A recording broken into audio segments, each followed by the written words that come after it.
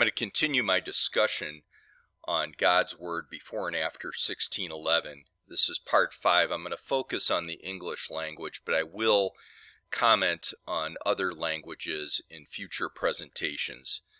Today I'm going to talk about the subject matter of Egypt rising. I am excited to present this because I think it's going to really open up the discernment of those saved people and show them some vocabulary that the Holy Spirit teaches out of the pure Word of God. That said, please look at the screen or turn in your Bibles. I'm going to read out of the book of Jeremiah, chapter 46, verse 8.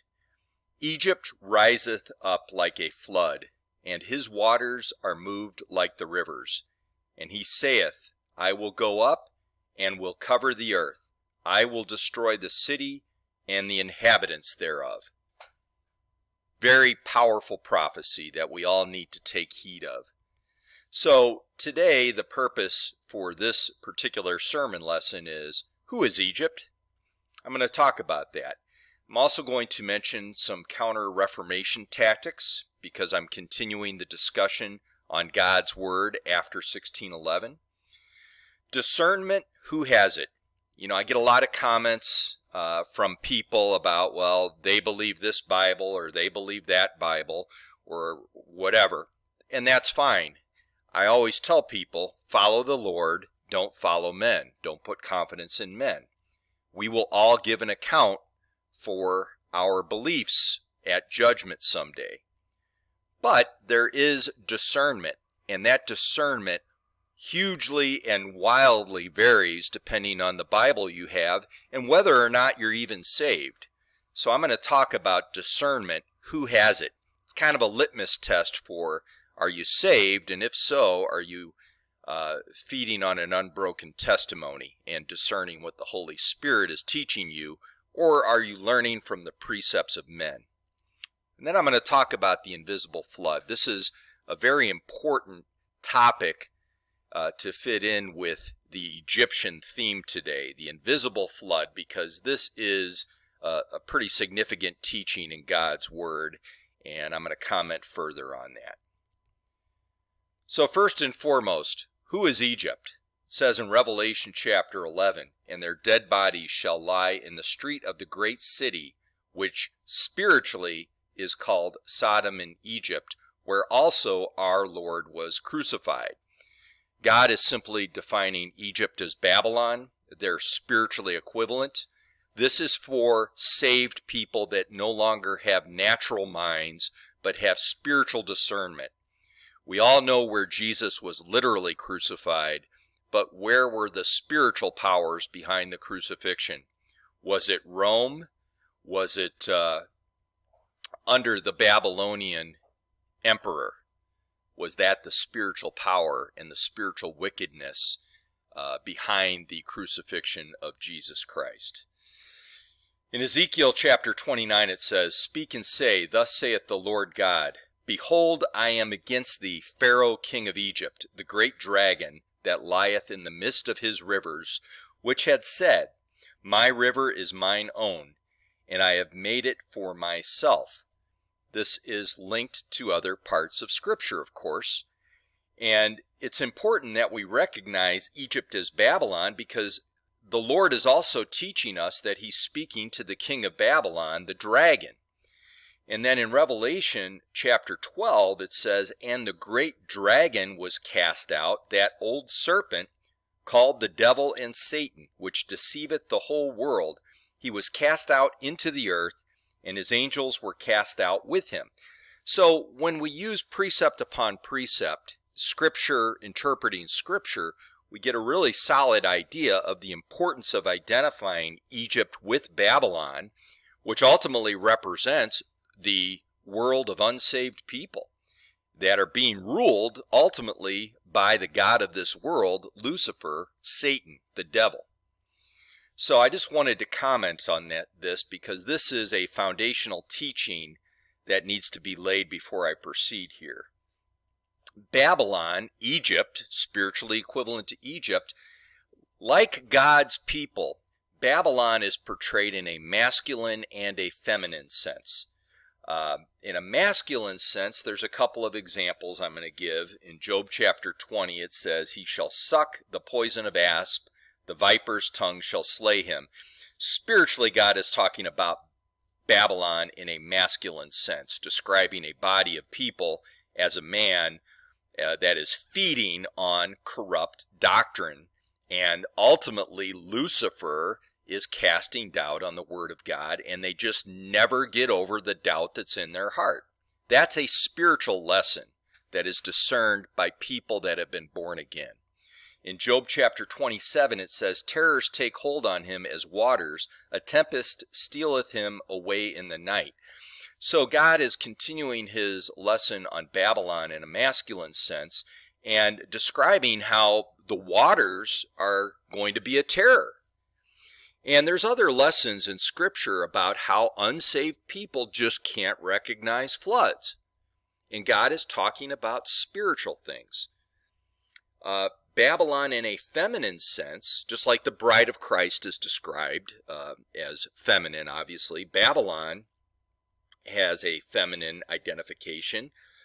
In Job chapter 49, it says, "Her young ones, which are later revealed to be Jerusalem and Samaria," apostate Protestantism, "her young ones also suck up blood," which is doctrine, "and where the slain are, there is he." So this links directly into the teaching that the Holy Spirit gave us out of Job chapter 20. God is just completing our understanding that if you suck corrupt doctrine, if you're feeding on corruption, you're going to die in your iniquity, and you're ultimately slain by the viper, who is Lucifer, that serpent.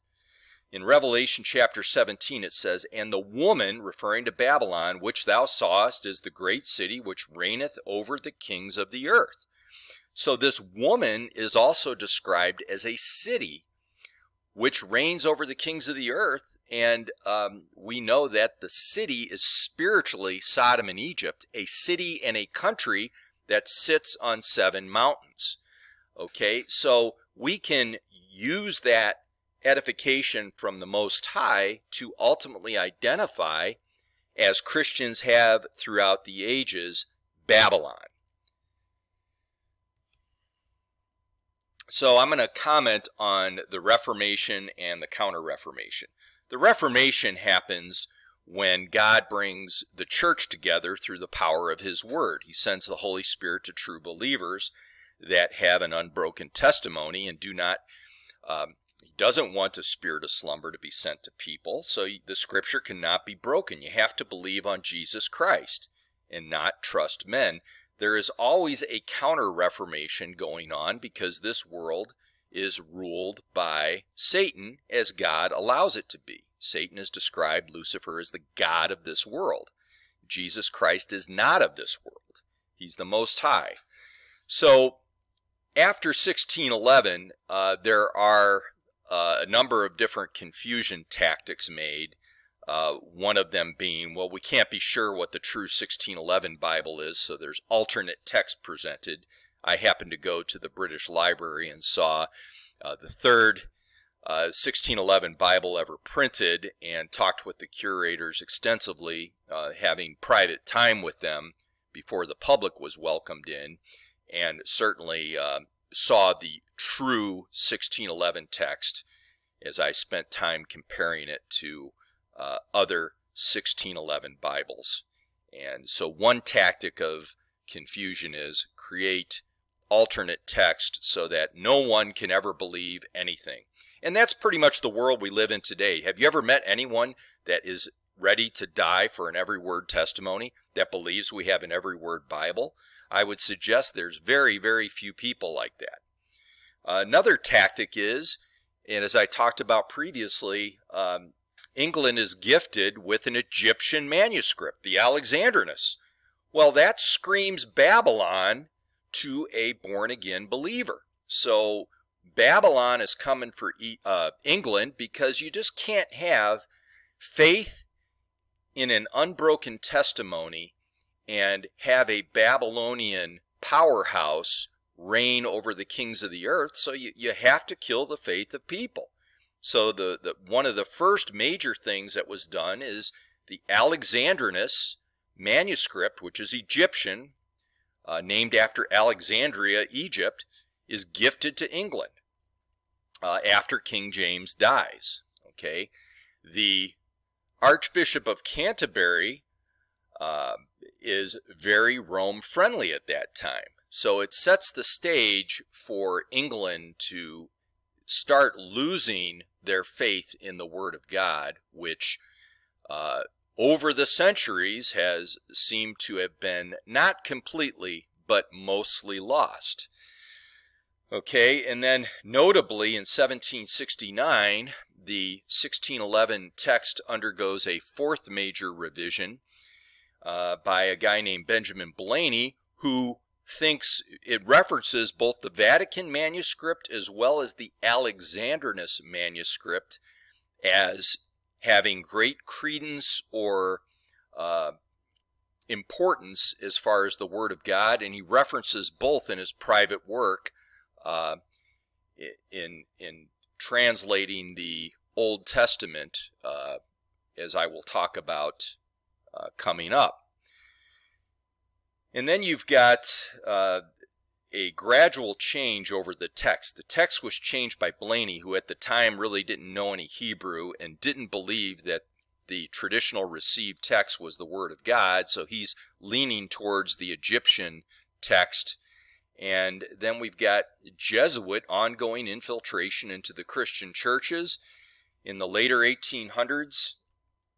Before I get to that, got a guy that says he's a Protestant discovering an Egyptian manuscript in Egypt. His name is Tischendorf, but a year before he discovers it, he's meeting privately with the Pope.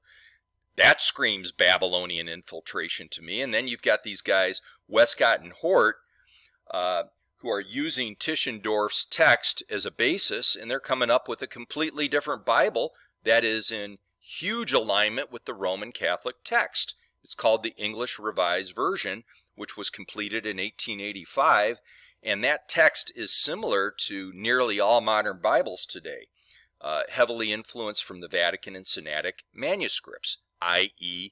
Egyptian manuscripts. So in the meantime, you've got all this Babylonian encroachment on the Christian community. Hardly anyone is pushing back on this. And you've got many, many, many Bibles now leaning on the Egyptian text rather than the received text. And here we are today where the best of the KJV community identifies this 1769 text as the Word of God in its refined state. Well, that's fine. Go through it, spend a couple years, examine it, compare it to the 1611, and pray and fear and tremble and cry and ask the Lord to show you the truth. That would be my comment. Okay? So being raised Catholic and being a Christian now, most importantly, having the Holy Spirit in me, I can clearly see now that the Word of God has been fulfilled. There is nearly a complete desolation on the earth, and when the Son of Man cometh, shall he find faith? Is there anyone that's going to believe anything related to the Word of God? Do we have a pure testimony? Where is the faith? Faith that comes by hearing, hearing by the Word of God. Jesus Christ himself is asking, when he cometh, shall he find it? So we are seeing a fulfillment of that. I'm going to comment more about Benjamin Blayney. He referenced the Vaticanus manuscript as an authority in some of his published work on recreating books of the Bible, such as Jeremiah and Lamentations. He also noted observations from the Alexandrinus manuscript. In his 1769 work, Blayney sometimes used different words. He departed from the correct ones used in the 1611 presented to King James. Did he do this to apparently fit his preferred context? I've commented on this before. When were these words first tampered with by others? I talk about some notable changes in the Hebrew that Blayney had no understanding of in Ruth chapter 3, verse 15. It's vital that we know Boaz goes to the city first before Ruth does. Vital for prophecy. In the Song of Solomon chapter 2, verse 7, we must know that there's a drunk woman in the arms of the man. Vital for prophecy. And in Job 39, verse 30, we must know who is being slain by the viper. It's the horse leech, okay? And she is feminine. She's not committing suicide.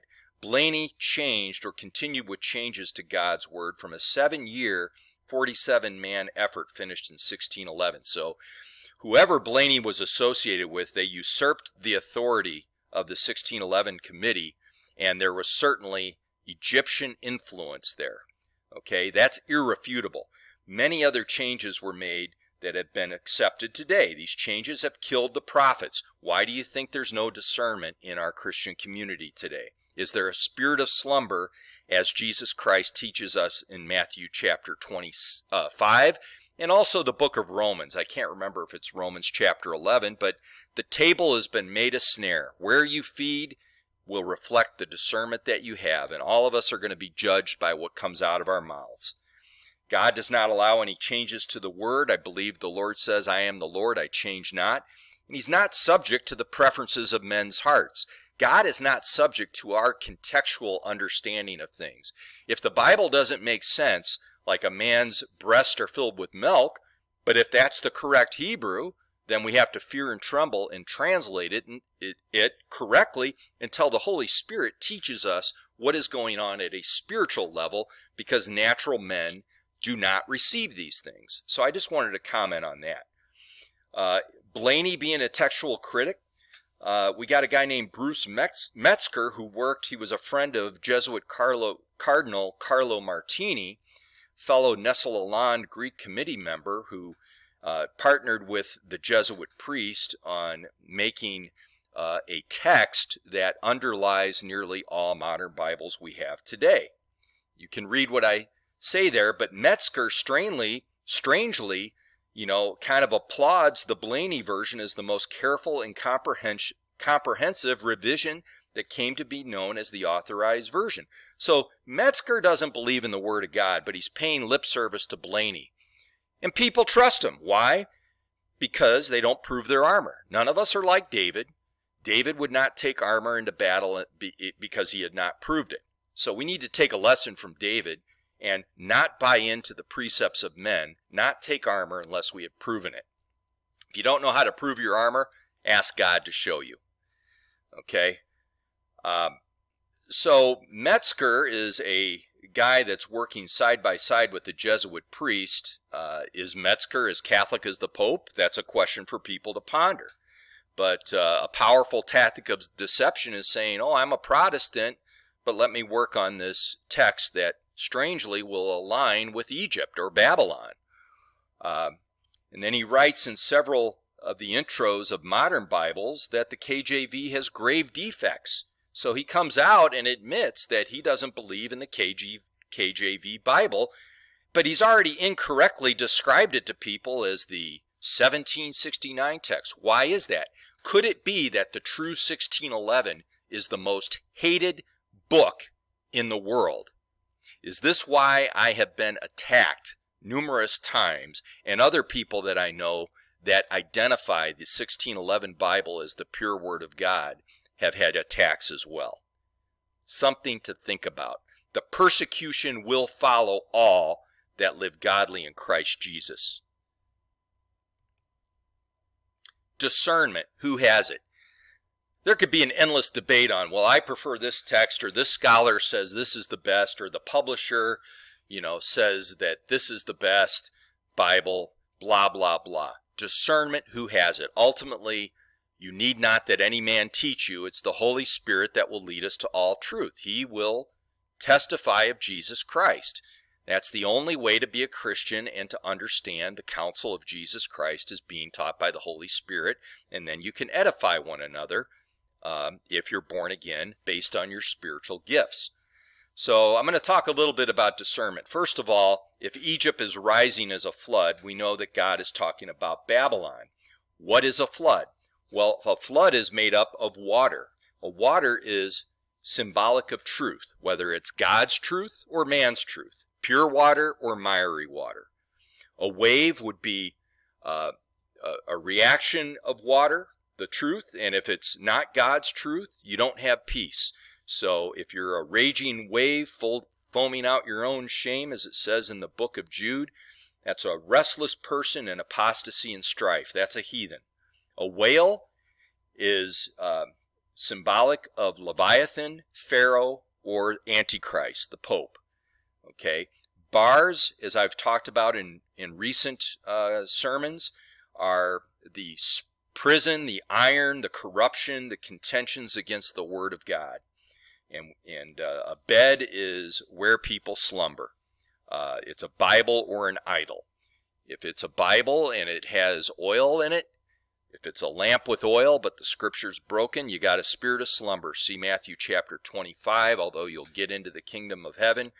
But if you don't have oil in that lamp, you're going to be in a spirit of slumber and you're going to die in your iniquity. Behemoth is Satan, Lucifer, the god of this world, as I've talked about. And his bones, his scriptures, are as bars of iron. They keep people in a spiritual prison. Now I'm going to stop and pause and ask people can reflect on what their discernment is. I'm sharing you what the Holy Spirit teaches out of the 1611, which is, again, it's just not a Bible that the world tolerates. Give us the KJV, give us the Geneva, give us anything but the 1611 has been my personal experience. Great city is Babylon, Rome, Nineveh, Egypt, Sodom, Tyrus, etc. Hail, hard truths of God's word. It hurts when the truth hits you. And hail is made of water. Hair is covering. Hands would be representative of deeds or works. Harlot is a false church. Spiritually, Sodom or Egypt. You can see a picture of the Vatican there and a picture of the pyramids and Pharaoh, spiritually equivalent to each other. Lamp is a word, whether it's a singular lamp coming out of the mouth of the Lord, thy word is a lamp, or whether it's many lamps coming out of the mouth of Antichrist, as it says in Job chapter 41, verse 19. I think Revelation chapter 8, somewhere around verse 10, is another reference there. Leviathan would be Antichrist or Pope, Pharaoh, etc. Mark would be a spiritual seal of acknowledgement. Merchandise would be Bibles or idols. Scales would be pages of those Bibles. Sea would be masses of people in society, restless in their unsaved ways. A shadow would represent wisdom or days. A ship would be a Bible or idol. Silver would be understanding or symbolic of the Word of God. Or, if it's got dross in it, corrupt words. Just a slide here to talk about synonyms. Blood, water, spirit, fire, Holy Ghost. Blood is symbolic of the Word of God, as you can see in 1 John chapter 1, verse 7. Water is also symbolic of the Word of God, as you can read there from Ephesians chapter 5. Spirit is representative of the Word of God. Holy men of God spake as they were moved by the Holy Ghost to record the Word. We can read more about that in Titus chapter 3. Fire represents the Word of God, as it says in Jeremiah chapter 23. And the Holy Ghost is the Word of God, according to 1 John chapter 5. Bears witness in earth. So you can read that, but it's important that we understand synonyms, because there is a counterfeit to all of these. There's a bad type of blood. There's a bad type of water, miry water, blood that is shed of the prophets. There's a spirit of Antichrist. There's a fire, a lake of fire, ultimately. And then there's a counterfeit to the Holy Ghost. We've got devils on the earth. So everything has a counterfeit because Lucifer wants to be like the Most High. Discernment, who has it? With regards to Leviathan, common teachings. If you go and you interview 100 people who profess to be Christians, my personal experience is at least 99 of them, at least. When you ask them about Leviathan, they'll explain that it's, a crocodile or maybe a whale or a dinosaur or a monster of chaos, whatever they read in their margins. Has God taught them spiritually what Leviathan is? Leviathan spiritually is the Antichrist in the 1611 Bible, and I just put some cross references here, where as we read Scripture, Scripture interprets Scripture, and you get a lot of the same teachings in your spiritual mind that God refreshes your understanding as you study your Bibles. You not only read, but you study your Bibles. So here is just a small sampling of references there. The invisible flood is the last thing I want to talk about. God, when he destroyed the earth back in Genesis chapter 6, he certainly said that he'll never destroy the earth in that way again. However, the devil wants to be like the Most High. Now, God's not going to allow the devil to put a physical flood to destroy the entire world, but there is another lesson in Scripture that we can take from this, and it's what I will call the invisible flood. In Revelation chapter 12 it says, "And the serpent cast out of his mouth water as a flood after the woman, that he might cause her to be carried away of the flood." Now, if you're a Christian and you're reading with the spiritual mind and you have spiritual understanding, you know that the serpent, his job is to cast out on the Word of God. I just talked about the water is symbolic of the Word of God, the washing of the water of the Word. So the devil has bad, miry water coming out of his mouth, and he wants to carry people away in the imagination of their hearts. You know, Behemoth is a hippopotamus or a water horse, as some of the finest, most well-respected Protestant scholars have decreed, and they're men of respect, respected by the pastors of the churches. Last week I mentioned one of them. His name was John Gill, very well-respected man. Behemoth is the water horse according to him. Where's that coming from? Is it a coincidence that the visible Antichrist of the Church of Satan also teaches that? You know, something for people to think about and pray. In Proverbs chapter 18, "The words of a man's mouth are as deep waters, and the wellspring of wisdom as a flowing brook." If you don't have God's wisdom, you've got men's wisdom, which is miry, corrupt water coming out of your mouth. And you're defiled by that. What comes out of our mouths defiles us. So the words of a man's mouth are as deep waters. So if you've got a flood, you've got deep water. And Lucifer is described as the man who I think in Isaiah chapter 14, is this not the man who, you know, deceived the entire world? I'm paraphrasing a little bit. I'm going from memory. But this is another cross-reference to how God teaches us spiritual things. We know that the serpent wants to carry away the believers in Jesus Christ, or those that profess to believe. Okay? In Daniel chapter 11 it says, "And shall also carry captives into Egypt their gods, with their princes, and with their precious vessels of silver and gold, which are also idols, idolatrous, false testimonies, corrupt water, a flood." Egypt is Babylon. So God is talking about how people will be carried away in their imagination of their hearts because of their beliefs, their lack of faith in His Word, and their idolatry is how they're going to get carried away. All as a result of corruption, because His bones are as strong pieces of brass, His bones are as bars of iron. Iron is corrupt, and it causes rust. And God rebukes this rust in James chapter 5, I believe it is. In Ezekiel chapter 32 it says, "Son of man, take up a lamentation for Pharaoh king of Egypt, and say unto him, Thou art like a young lion of the nations, and thou art as a whale in the seas. And thou camest forth with thy rivers, and troublest the waters with thy feet, and foulest their rivers."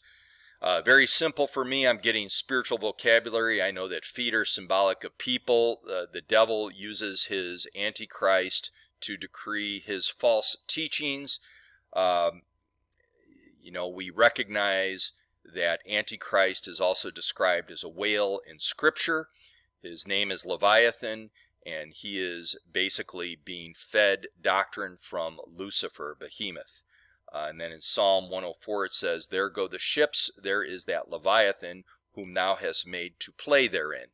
In other words, the Antichrist is operating with these false, corrupt testimonies. As I mentioned, ships are symbolic of Bibles or idols.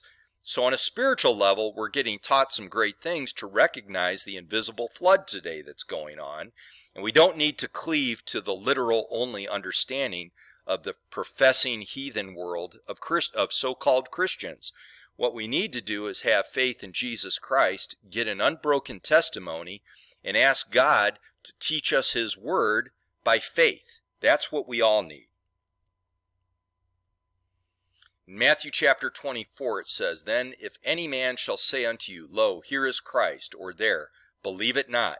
For there shall arise false Christ and false prophets, and shall show great signs and wonders, insomuch that if it were possible they shall deceive the very elect. Okay, so God is telling us that if it were possible, even the very elect would be deceived. Does anybody believe that? This is coming from Jesus Christ. So my comment here would be that if you have a false Christ, you have a false counsel through false prophets when the word is corrupted. So in Genesis chapter 3, we're told the serpent was more subtle than any beast of the field. Lucifer's going to come at us with subtlety, according to God, and subtlety in a way that men don't really understand. So a false Christ results from a corruption in a Bible, changing one word. A little leaven leaveneth the whole lump. Has it worked? Where is the discernment? Where is the faith in this world? Does anyone have faith? These are questions that I'm not asking. Jesus Christ is asking. When the Son of Man cometh, shall he find faith? So, real Christianity is wildly different than what the world teaches. And the real Jesus Christ and the real Word of God is wildly different than what the world teaches. And we're all going to give an account for every idle word that we have spoken in our lives. Every idle word. None of us are going to escape judgment. The few that are saved are going to have fire try our works, and we will suffer loss because we lacked faith and did not build our works on gold, silver, and precious stones, but rather the precepts of Babylon, wood, hay, and stubble. But those that never get saved and die in their iniquity will have a fiery judgment at the great white throne, and their levels of damnation and punishment are going to be assigned to them based on their works. And Jesus Christ is the judge, and His Word judges. And the saints shall judge the world because we have the Word of God written in our foreheads. In Exodus chapter 7, it says, And the fish that was in the river died, and the river stunk, and the Egyptians could not drink of the water of the river, and there was blood throughout all the land of Egypt. So if you have a spiritual mind, let's understand that God is talking about Babylon here, not just literal Egypt, but there's a spiritual lesson. Remember that Jesus says, Be fishers of men, so a fish and a man are spiritual equivalents. Rivers would be miry water, corrupt doctrine, and the stink doesn't send up a sweet-smelling savor to God because people are dying in their idolatry. So the blood is symbolic of corrupt doctrine. So we're learning in Exodus chapter 7 that history is going to repeat itself. The same thing happens over and over and over. People die in their iniquity through corrupt, miry belief. They can't believe in God, so they put their trust in a false deity or men. And this is all something that God taught us literally out of Exodus, but sets up a spiritual lesson for the Babylonian world that we live in, and it repeats itself over and over and over throughout time. In Ephesians chapter 6 it says, For we wrestle not against flesh and blood, but against principalities, against powers, against the rulers of darkness of this world, against spiritual wickedness in high places. Okay, we've got a Babylonian religion reigning over the kings of the earth, reigning supreme. World leaders, Christian leaders, all under their power if they're not true Christians. Okay? Once you become a true Christian and you're sealed by the Holy Spirit, if you follow God, you follow Jesus Christ, you'll have all power over the enemy. But if not, you have no chance. So we've got spiritual wickedness in high places. It says in Ephesians chapter 6, verse 11 and 12, "Put on the whole armor of God, that ye may be able to stand against the wiles of the devil. For we wrestle not against flesh and blood, but against principalities, against powers, against the rulers of the darkness of this world, against spiritual wickedness in high places." It's not intelligent people that we're up against. It's spiritual wickedness in high places, and the only way to overcome that is to believe on the Lord Jesus Christ and receive the Holy Spirit from Him. Okay? In that way, we've got power over all power of the enemy. But without that, there is no chance. So we need the whole armor of God. Don't let anybody beguile you.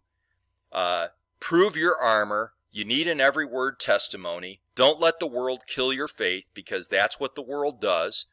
And be ready to account. All of us will give an account for every idle word that we say, and whatever word is written in our foreheads, and whatever we believe the word of God to be, we're all going to give an account for that. So none of us are going to escape judgment, even the saved few. Our works are going to be tried based on our faith. Faith that comes by hearing, hearing by the word of God. Thank you guys for watching this presentation. I sincerely hope that this gave some additional understanding to the subject matter of Egypt and Babylon, and how the world has killed the faith, especially after 1611. Once God's word was put into English once and for all, the decimation of faith has happened, and the world is involved in an invisible flood.